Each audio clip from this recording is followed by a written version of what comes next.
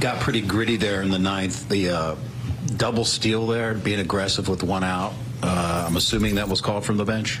Just a great play. You know, we prepare before the series. Our guys have all the information.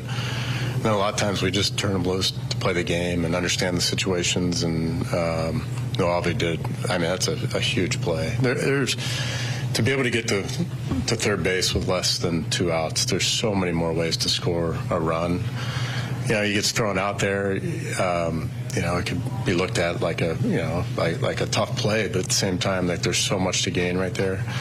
And in his first time ever in the big leagues, being on base for the tying run, to have the courage to make a play like that is it's special. So it's you know, I think it's a sign of things to come. He wanted to be in the game, and just a great play right there. So he went. Oh yeah. That was his choice to go? That's pretty gutty for a nation debut.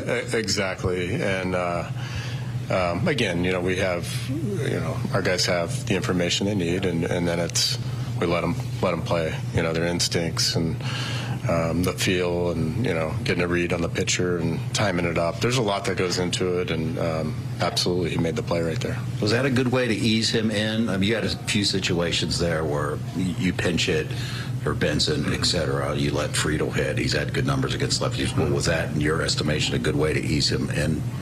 Sure. I mean, we're trying to win the game right there. He's a good base runner. He has stolen bases already. You know, in a short period of time in AAA, I believe he had 8 stolen bases. He knows what he's doing on the bases. He runs well. So right there was just about the speed and, you know, his instincts on the bases to try to score a run. But yeah, you're right. Early in the game, the reason he didn't start, I mean, it's a big day, you know, travel and getting up at, he may not even have gone to sleep last night. So he's going to play a lot. He's going to play a lot at third base. But tonight it was a good way to get him in there.